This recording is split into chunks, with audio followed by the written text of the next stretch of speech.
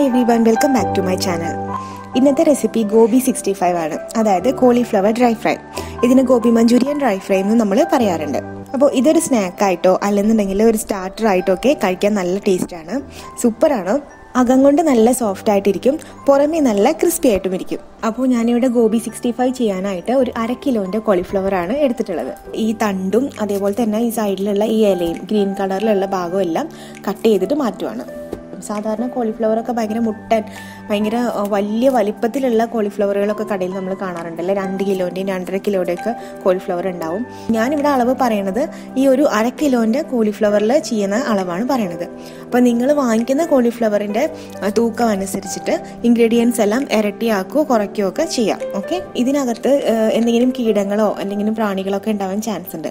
അപ്പോൾ ചെറുതാക്കി മുറിക്കുന്നതിന് മുന്നേ നമുക്കിത് കുറച്ച് വലിയ പീസായിട്ടൊന്ന് സെപ്പറേറ്റ് ചെയ്ത് മാറ്റാം. ഇതിനകത്ത് ഓരോ ഫ്ലോററ്റ്സും നമ്മൾ മുറിച്ച് മാറ്റുമ്പോൾ നമ്മൾ പ്രത്യേകം ശ്രദ്ധിക്കേണ്ട ഒരു കാര്യം, ഈ തണ്ട് ഉണ്ടല്ലോ, ഈ തണ്ടോട് കൂടി തന്നെ ആയിരിക്കണം നമ്മളിത് മുറിച്ച് മാറ്റേണ്ടത്. അല്ലാതെ ആ ഉരുണ്ട് നിൽക്കുന്ന ഭാഗം മാത്രമായിട്ട് കട്ട് ചെയ്യാൻ പാടില്ല കേട്ടോ. ആ ഒരു വാലുണ്ടല്ലോ, ആ വാലും കൂടിയിട്ട് അതിൻ്റെ ആ തണ്ടും കൂടിയിട്ട് വേണം നമ്മൾ കട്ട് ചെയ്ത് മാറ്റാനായിട്ട്. ഇനി ഇത് ചെറിയ പീസസ് ആക്കിയിട്ട് കട്ട് ചെയ്തെടുക്കാം. ഈ തണ്ടോട് കൂടിയിട്ടാണ് നമ്മൾ കട്ട് ചെയ്യുന്നത്. എത്രത്തോളം ചെറുതാക്കി കട്ട് ചെയ്യണം എന്നുള്ളതൊക്കെ നിങ്ങളുടെ ഇഷ്ടമാണ് കേട്ടോ. ചിലർ വലിയ വലിയ ഫ്ലോററ്റ്സ് ആക്കിയിട്ട് കട്ട് ചെയ്തിട്ട് ഫ്രൈ ചെയ്ത് കഴിക്കുന്നതായിരിക്കും ചിലർക്ക് ഇഷ്ടം. അപ്പോൾ നിങ്ങൾ ഇത്രയും ചെറുതാക്കി കട്ട് ചെയ്യണമെന്നില്ല.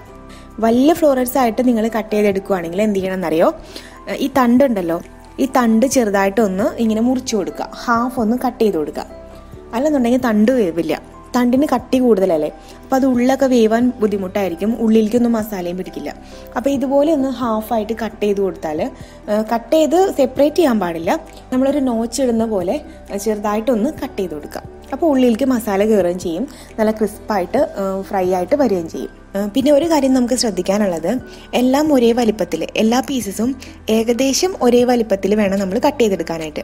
അല്ലെന്നുണ്ടെങ്കിൽ നമ്മളിത് ഫ്രൈ ചെയ്യുന്ന സമയത്ത് പലതും പല ടൈമിലായിരിക്കും വെന്ത് വരിക. ഏകദേശം ഒരേ വലിപ്പത്തിൽ കട്ട് ചെയ്യുവാണെങ്കിൽ ഒരേ ടൈമിൽ തന്നെ എല്ലാതും കുക്കായിട്ട് വരികയും ചെയ്യും, നമുക്ക് ഒന്നിച്ച് തന്നെ കോരിയെടുക്കുകയും ചെയ്യാം എണ്ണയിൽ നിന്ന്. അപ്പോൾ അത് പ്രത്യേകം ശ്രദ്ധിക്കുക കേട്ടോ. ഈ കട്ട് ചെയ്ത് വെച്ച പീസസ് എല്ലാം പൈപ്പ് വെള്ളത്തിൽ ഒന്ന് നല്ല പോലെ ഒന്ന് കഴുകിയെടുക്കാം. അതിനുശേഷം ഇവിടെ ഞാനൊരു പാത്രത്തിനകത്ത് കുറച്ച് വെള്ളം എടുത്തിട്ടുണ്ട്, നല്ല പോലെ വെട്ടിത്തിളക്കട്ടെ.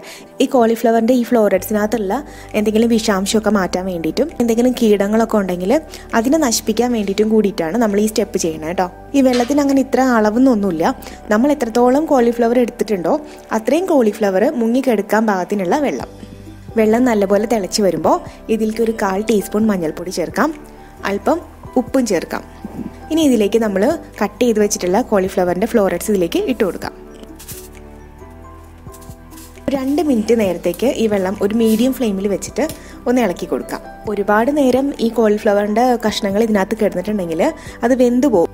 2 മിനിറ്റ് കഴിഞ്ഞപ്പോൾ തീ ഓഫ് ചെയ്തു. ഇനി ഇത് കോരി മാറ്റാം. ഞാനിവിടെ ഒരു സ്ട്രെയിനർ വെച്ചിട്ടുണ്ട്. ഇപ്പോൾ അരിപ്പ പോലെ എന്തെങ്കിലും ഒരു പാത്രം ഉണ്ടെങ്കിൽ അതായാലും മതി. അരിപ്പയിൽ വെച്ചിട്ട് സ്ട്രെയിൻ ചെയ്തെടുക്കണം എന്നൊന്നുമില്ല, നമ്മൾ സാധാരണ ചോറ് ഊറ്റില്ലേ അതുപോലെ തന്നെ ചെരിച്ച് വെച്ചിട്ട് വെള്ളം വാർത്തെടുത്താലും മതി. കോളിഫ്ലവറിൻ്റെ കഷ്ണങ്ങളെല്ലാം കോരി പാത്രത്തിലേക്ക്, അതായത് സ്ട്രെയിനറിലേക്ക് മാറ്റിയിട്ടുണ്ട്. ഇതിവിടെ ഇരിക്കട്ടെ.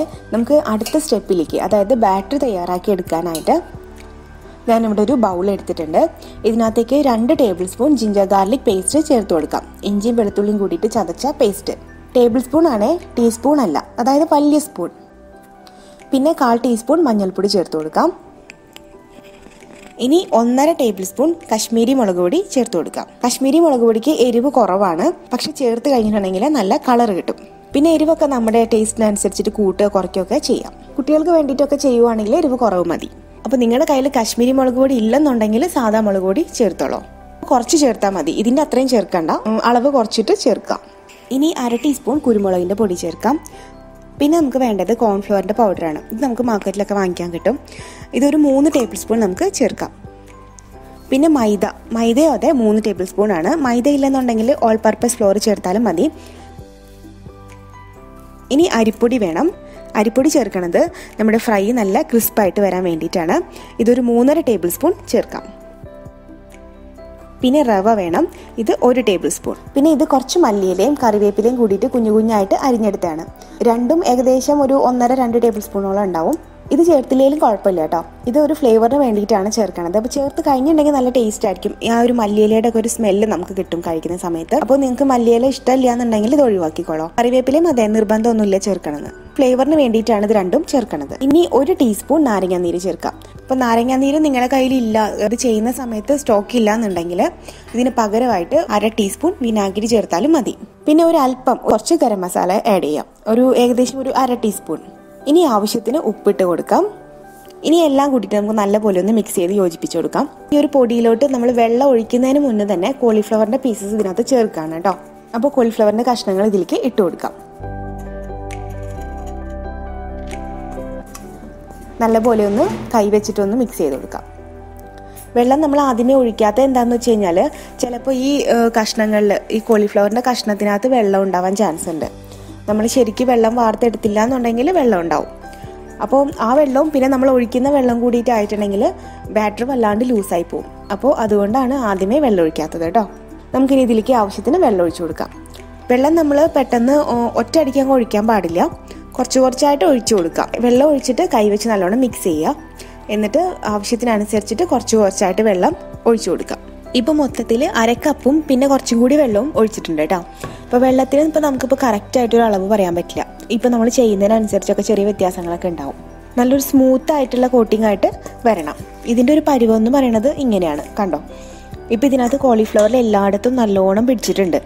എന്നാൽ ഈ മാവ് ഇങ്ങനെ ഒലിച്ചു വരുന്ന രീതിയിൽ, വെള്ളം പോലെ ഇങ്ങനെ ഒലിക്കണ രീതിയിലുള്ള ലൂസായിട്ടുള്ള കൺസിസ്റ്റൻസി ആയി പോവാനും പാടില്ല. ഇപ്പോൾ കറക്റ്റായിട്ടുള്ള ഒരു പരുവത്തിലാണ് ഇത് ഇരിക്കണം കേട്ടോ. ഇപ്പോൾ കോട്ടിങ് ശരിക്കും പിടിച്ചില്ല എന്നുണ്ടെങ്കിൽ ഫ്രൈ ചെയ്ത് കഴിഞ്ഞാൽ ഒരു ടേസ്റ്റ് ഉണ്ടാവില്ല. അപ്പോൾ അത് നല്ലോണം ശ്രദ്ധിക്കുക. വെള്ളം ഒഴിക്കുമ്പോൾ കുറച്ചായിട്ട് ഒഴിച്ചാൽ മതി. ഉപ്പ് നമ്മൾ നേരത്തെ ഇട്ടിട്ടുണ്ടായിരുന്നു. ഈ സമയത്ത് ഈ ബാറ്റർ ഒന്ന് ടേസ്റ്റ് ചെയ്ത് നോക്കുക, ആവശ്യത്തിന് ഉപ്പുണ്ടോ എന്നൊക്കെ നോക്കാം. ഉപ്പ് കുറവാന്ന് തോന്നുകയാണെങ്കിൽ നിങ്ങൾക്ക് ഇപ്പോൾ വേണമെങ്കിൽ ഇട്ട് കൊടുക്കാം കേട്ടോ.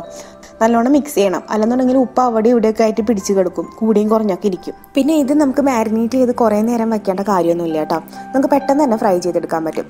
അപ്പോൾ ഇതിവിടെ ഇരിക്കട്ടെ, നമുക്ക് ഫ്രൈ ചെയ്യാനായിട്ട് ഉള്ള കാര്യങ്ങൾ ചെയ്യാം. ഞാൻ ഇവിടെ ഒരു വലിയൊരു ചട്ടി വെച്ചിട്ടുണ്ട്. ഇപ്പോൾ വലിയ പാനൊക്കെ ആകുമ്പോൾ പെട്ടെന്ന് തന്നെ നമുക്ക് 2 ബാച്ചായിട്ടൊക്കെ ഫ്രൈ ചെയ്തെടുക്കാൻ പറ്റും. അല്ലെന്നുണ്ടെങ്കിൽ നമ്മൾ കുറേ നേരം ഇങ്ങനെ ഫ്രൈ ചെയ്ത് നിൽക്കേണ്ടി വരും. പിന്നെ ഡീപ്പ് ഫ്രൈ ആണ് കേട്ടോ നമ്മൾ ചെയ്യേണ്ടത്, മുക്കി പൊരിക്കുകയാണ് ചെയ്യുന്നത്. എന്നാലേ ഇത് പെർഫെക്റ്റ് ആയിട്ട് വരുള്ളൂ.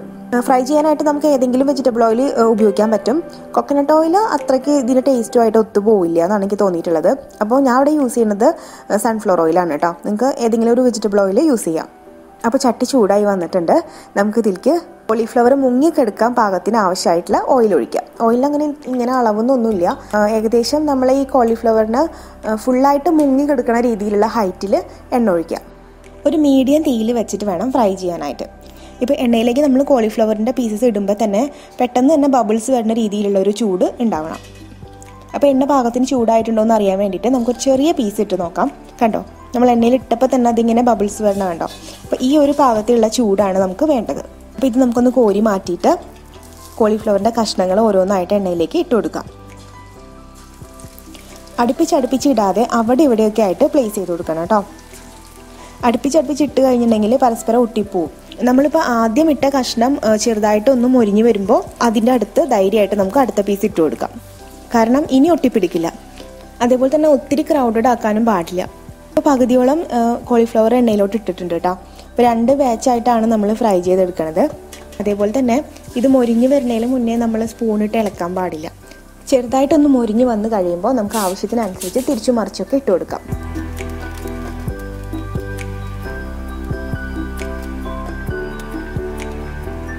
കണ്ടോ, ഇപ്പോൾ ഇത് നല്ല ക്രിസ്പി ആയിട്ട് പാകത്തിന് ഫ്രൈ ആയി വന്നിട്ടുണ്ട്. ഇനി നമുക്കിത് കോരി മാറ്റാം. നല്ല പെർഫെക്റ്റ് ആയിട്ട് കുക്കായി വന്നിട്ടുണ്ട്. അപ്പോൾ അടുത്ത ബാച്ച് നമുക്ക് ഇതുപോലെ തന്നെ ഫ്രൈ ചെയ്തെടുക്കാം. എന്തെങ്കിലും തരിയൊക്കെ ഇങ്ങനെ ഇതിനകത്ത് കിടക്കുന്നുണ്ടെങ്കിൽ അതും കൂടി എടുത്ത് മാറ്റിക്കോളോ. അല്ലെന്നുണ്ടെങ്കിൽ നമ്മളിങ്ങനെ ഫ്രൈ ചെയ്തുകൊണ്ടിരിക്കുകയല്ലേ, അപ്പോൾ ഇത് കരിഞ്ഞു പോവും. അപ്പോൾ തരിയൊക്കെ ഉള്ളത് ഞാൻ മാറ്റിയതിന് ശേഷം അടുത്തതും കൂടിയിട്ട് ഫ്രൈ ചെയ്തെടുക്കുക. ഇപ്പോൾ എല്ലാം ഫ്രൈ ചെയ്ത് കഴിഞ്ഞിട്ടുണ്ട്.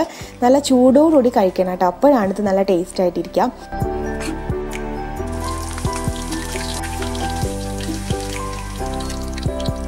സൂപ്പർ ക്രിസ്പിയാണ്, അതുപോലെ തന്നെ സൂപ്പർ ടേസ്റ്റിയാണ്.